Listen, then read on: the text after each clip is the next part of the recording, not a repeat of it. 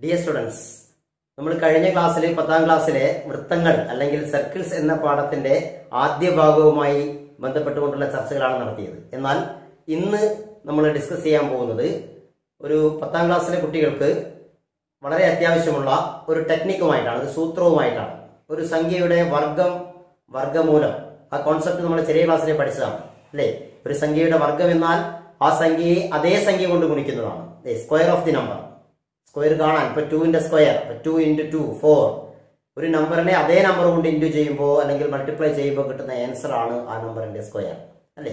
എന്നാൽ നമുക്ക് പല പാഠങ്ങളിലും ഒരു വലിയ സംഖ്യ കിട്ടിയാൽ ആ സംഖ്യ ഏത് സംഖ്യയുടെ വർഗമാണ് അല്ലെ, ഏത് നമ്പറിന്റെ സ്ക്വയർ ആണ് നമുക്ക് കിട്ടിയിരിക്കുന്ന സംഖ്യ എന്ന് കണ്ടുപിടിക്കേണ്ട അത്യാവശ്യം പ്രത്യേകിച്ച് പല പാഠങ്ങളിലും നമുക്ക് വരാറുണ്ട് അല്ലെ. ഘനരൂപങ്ങൾ, സോളിഡ്സ് എന്ന ചാപ്റ്ററിൽ, അതുപോലെ സെക്കൻഡ് ഡിഗ്രി ഇക്വേഷൻസ് അല്ലെ, രണ്ടാം കൃതി സമവാക്യങ്ങൾ എന്ന പാഠത്തിലൊക്കെ തന്നെ വരാറുണ്ട്. അതേപോലെ തന്നെ മത്സര പരീക്ഷകളിൽ, PSC പോലെയുള്ള പരീക്ഷകളിലൊക്കെ അത്യാവശ്യമായിട്ട് ഒരാൾ അറിഞ്ഞിരിക്കേണ്ട സംഗതിയാണ് ഒരു സംഖ്യയുടെ വർഗ്ഗമൂലം എങ്ങനെ കണ്ടുപിടിക്കുക എന്നുള്ളത്. അപ്പോൾ അതിനുള്ള ഒരു ചെറിയ സൂത്രം അല്ലെ, നമ്മൾ പരമ്പരാഗതമായ രീതിയിലല്ലാതെ വ്യത്യസ്തമായ രീതിയിൽ ഒരു സംഖ്യയുടെ വർഗ്ഗമൂലം കാണാനുള്ള ഒരു സൂത്രമാണ് ഞാനിന്ന് ചർച്ച ചെയ്യാൻ പോകുന്നത്.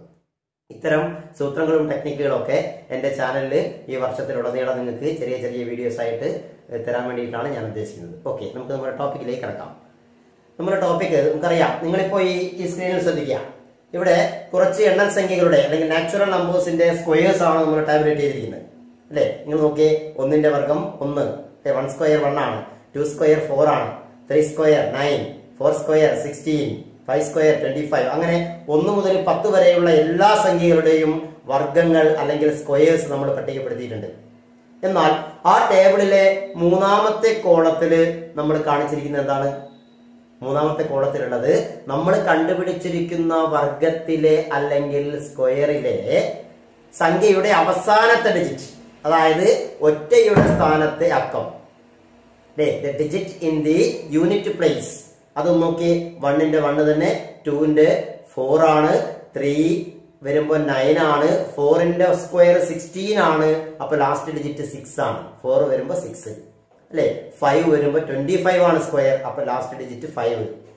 6ന് 36 ആണ് സ്ക്വയർ, അപ്പൊ ലാസ്റ്റ് ഡിജിറ്റ് 6 അല്ലെ. ഇങ്ങനെ ഓരോന്നിന്റെയും വർഗത്തിലെ ലാസ്റ്റ് ഡിജിറ്റും ആ സംഖ്യയും നമ്മളൊന്ന് പരിശോധിക്കുക ആദ്യം. ആ ടേബിളിലുള്ള പ്രത്യേകത നമ്മൾ കൃത്യമായി മനസ്സിലാക്കി മനസ്സിൽ ഉറപ്പിച്ചു വെച്ചാലേ നമുക്ക് വളരെ നിമിഷം കൊണ്ട് 2-3 സെക്കൻഡുകൾ കൊണ്ട് ഒരു സംഖ്യയുടെ വർഗ്ഗമൂലം കണ്ടുപിടിക്കാൻ പറ്റുകയുള്ളൂ. ഓക്കെ, ആ ടേബിൾ നമുക്ക് നോക്കാം. ഇനി ആ ടേബിളിൽ നിങ്ങൾ അവസാനത്തെ അക്കങ്ങൾ നോക്കൂ അല്ലെ. 1 എന്ന അക്കം സ്ക്വയറിന്റെ ലാസ്റ്റ് വരുന്നത് എപ്പോഴാ? 1 വരുമ്പോഴും 9 വരുമ്പോഴും അല്ലെ. 9ന്റെ സ്ക്വയർ 81 ആണ്. അപ്പൊ 1, 9 എന്നീ സംഖ്യകൾ സംഖ്യയുടെ ലാസ്റ്റിൽ വരുമ്പോ അതിന്റെ സ്ക്വയറിന്റെ ലാസ്റ്റില് 1 വരിക. 1, 9 ഈ സംഖ്യകൾക്ക് 1 വരിക. പിന്നെ നോക്കിയാൽ ഞാൻ അവിടെ കൃത്യമായി വരച്ച് കാണിച്ചിട്ടുണ്ട്. അടുത്തത് 2 വരുമ്പോ ലാസ്റ്റ് 4 ആണ് അല്ലെ. പിന്നെ 8 വരുമ്പോഴും 4 ആണ്. 8ന്റെ സ്ക്വയർ 64 ആണ്. അപ്പൊ 2ന്റെ സ്ക്വയറിന്റെ ലാസ്റ്റ് നമ്പർ 4, 8ന്റെ സ്ക്വയർ ആയാലും ലാസ്റ്റ് നമ്പർ 4 ആണ്. ഇപ്പൊ 2, 8 എന്നീ 2 ഡിജിറ്റുകൾ അവസാനം വരുമ്പോഴാണ് അതിന്റെ സ്ക്വയറിൽ ലാസ്റ്റ് 4 വരിക അല്ലെ. ഇനി 3 നോക്കിയേ, 3ഉം 7ഉം അല്ലെ. 3യുടെ സ്ക്വയർ 9 ആണ്, 7ന്റെ സ്ക്വയർ 49 ആണ് അല്ലെ. അപ്പൊ 3, 7 എന്നീ 2 നമ്പേഴ്സിന്റെ സ്ക്വയർ കണ്ടുപിടിക്കുമ്പോൾ അതിന്റെ ലാസ്റ്റ് ഡിജിറ്റ് 9 ആണ്. അപ്പൊ 3, 7 എന്നീ 2 നമ്പേഴ്സിനാണ് സ്ക്വയറിൽ ലാസ്റ്റ് ഡിജിറ്റ് 9 വരിക അല്ലെ. പിന്നെ നമുക്ക് നോക്കാം 4ഉം 6ഉം. 4ന്റെ സ്ക്വയർ 16, 6ന്റെ സ്ക്വയർ 36. അപ്പൊ 4ന്റെ സ്ക്വയർ കാണുമ്പോഴും പിന്നെ 6ന്റെ സ്ക്വയർ കാണുമ്പോഴും ലാസ്റ്റ് ഡിജിറ്റ് 6 ആണ് അല്ലെ. പിന്നെ 5ന്റെ സ്ക്വയർ വരുമ്പോ ലാസ്റ്റ് 5 തന്നെ. 5നും 0നും യാതൊരു മാറ്റവും ഇല്ല. അവിടെ ആകെ ഒരു കേസേ ഉള്ളൂ. 5ന്റെ സ്ക്വയർ കാണുമ്പോൾ എപ്പോഴും ലാസ്റ്റ് ഡിജിറ്റ് 5 തന്നെയായിരിക്കും. 0ന്റെ സ്ക്വയർ കാണുമ്പോൾ എപ്പോഴും ലാസ്റ്റ് ഡിജിറ്റ് 0 തന്നെയായിരിക്കും. അപ്പൊ ഈ ഒരു പ്രത്യേകത നമുക്ക് അടുത്ത ടേബിളിൽ ഒന്നും കൂടെ വിശദമായിട്ട് നോക്കാം അല്ലെ. അവിടെ ആകെ 2 കോളങ്ങളെ കാണിച്ചിട്ടുള്ളൂ. അതിലെ ഫസ്റ്റ് കോളം നോക്കിയേ, last digit of the number. നമ്മുടെ സ്ക്വയർ കണ്ടുപിടിക്കാൻ പോകുന്ന സംഖ്യയുടെ ലാസ്റ്റ് ഡിജിറ്റ് 0 ആണ് അല്ലെ. അപ്പൊ സ്ക്വയറിന്റെ ലാസ്റ്റ് ഡിജിറ്റ് 0. 0നും 5നും ഞാൻ പറഞ്ഞു മാറ്റങ്ങളൊന്നുമില്ല. അടുത്ത നോക്കാം, 1ഉം 9ഉം വരുമ്പോഴാണ് ലാസ്റ്റ് ഡിജിറ്റ് 1 വരിക അല്ലെ. 2, 8 വരുമ്പോൾ ലാസ്റ്റ് 4 ആണ്. 3 7 വരുമ്പോൾ ലാസ്റ്റ് 9 ആണ്. ഈ സംഗതി കൃത്യമായിട്ട് മനസ്സിലാക്കി ഉറപ്പിച്ചു വെക്കുക മനസ്സിൽ. എന്നിട്ട് ഈ ടേബിളിന്റെ സഹായത്തോടു കൂടിയാണ് നമ്മൾ ഒരു നമ്പറിന്റെ സ്ക്വയർ റൂട്ട് എളുപ്പത്തിൽ കാണാൻ പോകുന്നത്. അപ്പൊ ഈ ടേബിളിലുള്ള സംഗതികൾ നിങ്ങളുടെ മനസ്സിൽ കൃത്യമായിട്ട് ഉണ്ടാവണം. Okay, yes. ഇനി നമുക്ക് 1-2 ഉദാഹരണങ്ങൾ നോക്കാം. അതെങ്ങനെയാണ് ചെയ്യേണ്ടതെന്ന് വിശദമായിട്ട് ഞാൻ പറയാം. ആ ഉദാഹരണങ്ങൾക്ക് ശേഷം നിങ്ങൾ സ്വന്തമായിട്ട് കാൽക്കുലേറ്റർ ഉപയോഗിച്ചോ അല്ലെങ്കിൽ മൾട്ടിപ്ലിക്കേഷൻ ചെയ്തിട്ടോ ഏതെങ്കിലും ഒരു സംഖ്യയുടെ സ്ക്വയർ കണ്ടുപിടിച്ച് നോക്കുക. എന്നിട്ട് ആ സ്ക്വയറിന്റെ സ്ക്വയർ റൂട്ട് നമ്മൾ പറഞ്ഞിരിക്കുന്ന ടെക്നിക്കിലൂടെ കണ്ടെത്തിയിട്ട് ആ ഉത്തരം തന്നെയാണോ കിട്ടുന്നതെന്ന് പരിശോധിക്കുക. അതാണ് നിങ്ങൾ ചെയ്യേണ്ടത്. ഓക്കെ. ഇനി നമുക്ക് നമ്മുടെ ആദ്യത്തെ എക്സാമ്പിളിലേക്ക് കിടക്കാം. First number 576. സംഖ്യ ശ്രദ്ധിച്ച്, 576. നമ്മുടെ ടെക്നിക്കിൽ ആദ്യം ചെയ്യേണ്ടത് വലതു ഭാഗത്ത് നിന്ന് ഇടതു ഭാഗത്തേക്ക് ആ സംഖ്യകളെ 2 അക്കങ്ങൾ വീതമുള്ള ഗ്രൂപ്പുകളാക്കി തിരിക്കുക. 576-ൽ ഏറ്റവും അറ്റത്തെ സംഖ്യ 6 ആണ്, പിന്നെ 7 ആണ്. അപ്പൊ 6ഉം 7ഉം കഴിഞ്ഞിട്ട് നമ്മളൊരു കോമ ഇടുക. അപ്പൊ ഒരു ഗ്രൂപ്പായി 76 എന്നത് ഒരു ഗ്രൂപ്പാണ്. രണ്ടാമത്തെ ഗ്രൂപ്പ് ഉണ്ടാക്കാൻ വേണ്ടി വീണ്ടും മുന്നോട്ട് വരിക. അവിടെ 2 അക്കങ്ങളില്ല, 5 എന്ന ഒരക്കം മാത്രമേ ഉള്ളൂ. അപ്പോൾ ആ ഒരക്കമുള്ള ഒരു ഗ്രൂപ്പ്. ഇങ്ങനെ സംഖ്യയെ 2 അക്കങ്ങൾ വീതമുള്ള ഗ്രൂപ്പുകളാക്കുമ്പോൾ എത്ര ഗ്രൂപ്പുകളാണോ നമുക്ക് കിട്ടുന്നത് അത്രയും അക്കങ്ങളുള്ള സംഖ്യയായിരിക്കും നമ്മുടെ വർഗ്ഗമൂലം അല്ലെങ്കിൽ സ്ക്വയർ റൂട്ടിൽ ഉണ്ടാവുക. ഓക്കെ, ഇനി നമുക്ക് എങ്ങനെയാണ് അത് കണ്ടുപിടിക്കുന്നത് നോക്കാം. 576 നമ്മൾ 2 ഗ്രൂപ്പുകളാക്കി വെച്ചു. അതിൽ ഇടതു ഭാഗത്ത് കാണുന്ന ഗ്രൂപ്പിൽ 5 എന്ന സംഖ്യയാണ് അല്ലെ. നോക്കിയേ, 5ന് തൊട്ടു താഴെ ഏത് സംഖ്യയുടെ സ്ക്വയർ ആണുള്ളത് നോക്കുക. 1ന്റെ സ്ക്വയർ 1 ആണ്, 2ന്റെ സ്ക്വയർ 4 ആണ്. 4 എന്ന് പറയുമ്പോൾ 5ന്റെ പുറത്തേക്ക് പോയിട്ടില്ല. 3ന്റെ സ്ക്വയർ 9 ആണ്, അത് 5നെ മറികടന്നു അല്ലെ, പറ്റില്ല. അപ്പൊ നമുക്ക് 5നുള്ളിൽ ഒതുങ്ങുന്നത് ഏതിന്റെ സ്ക്വയർ ആണ്?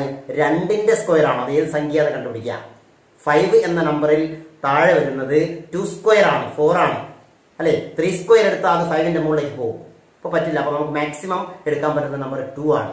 അപ്പൊ നമ്മള് സ്ക്വയർ റൂട്ട് ആയിട്ട് നമ്മൾ കണ്ടുപിടിക്കാൻ പോകുന്ന 2 അക്ക സംഖ്യയിലെ ഇടതുഭാഗത്തെ സംഖ്യ 2 ആണ് അല്ലെ. അപ്പൊ ആ സംഖ്യ നമ്മുടെ ഉത്തരമായിട്ട് വരേണ്ട സംഖ്യ 21, 22, 23 അങ്ങനെ 29 വരെ.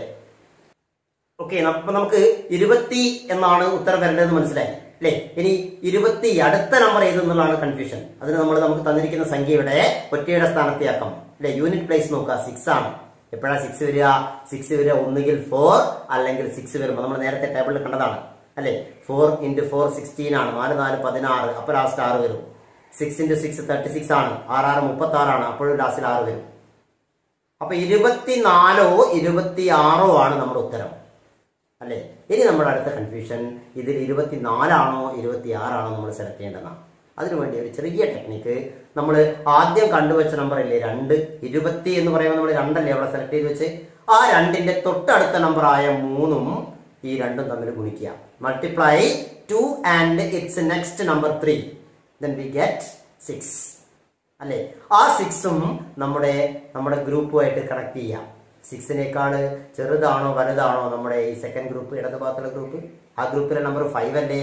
ആ 5 നമുക്ക് മൾട്ടിപ്ലൈ ചെയ്ത് കിട്ടിയ ആൻസറിനേക്കാൾ ചെറുതല്ലേ.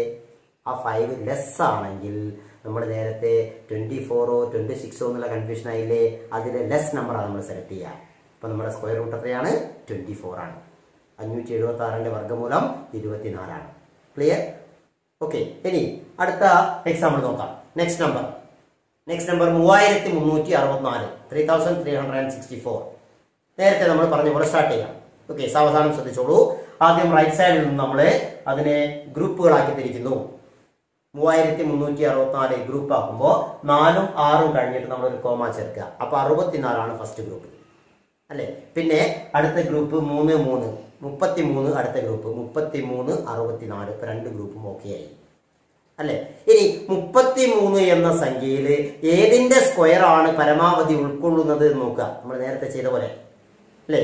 1ന്റെ square 1, 2ന്റെ square 4, 3ന്റെ square 9, 4ന്റെ square 16, 5ന്റെ square 25, 6ന്റെ square 36. 36 എന്ന് പറയുമ്പോൾ 33 മറികടന്നു പോയി. അപ്പൊ നമ്മൾ സ്ക്വയർ റൂട്ട് ആയിട്ട് കണ്ടുപിടിക്കുന്ന നമ്പറിന്റെ ആദ്യ ഡിജിറ്റ് ലെഫ്റ്റിലുള്ള ഡിജിറ്റ് 5 ആണ്. അപ്പൊ 50 ആണ് നമ്പർ. 51, 52 അങ്ങനെ 59 വരെ എഴുതുവാം. ഇനി അതിന്റെ ലാസ്റ്റ് ഡിജിറ്റ് നോക്കുക. ലാസ്റ്റ് ഡിജിറ്റ് 4 ആണ്. 4 എന്ന് പറയുമ്പോ ഏതൊക്കെയാ വരിക? 2 അല്ലെങ്കിൽ 8. നമ്മൾ നേരത്തെ ടേബിളിൽ കണ്ടതാണ് അല്ലെ. ഒരു സംഖ്യയുടെ അറ്റത്ത് 2 or 8 ആണെങ്കിലാണ് അതിന്റെ സ്ക്വയറിൽ 4 വരിക അപ്പോൾ നമുക്ക് മനസ്സിലായി ആദ്യ അക്കം 5 ആണ്, സെക്കൻഡ് ഡിജിറ്റ് 2 അല്ലെങ്കിൽ 8 ആണ് എന്ന് പറഞ്ഞാൽ നമ്മുടെ സ്ക്വയർ റൂട്ട് 52 58 ആണ്, 52 or 58. നേരത്തെ ചെയ്ത സെയിം ടെക്നിക്ക് നോക്കാം.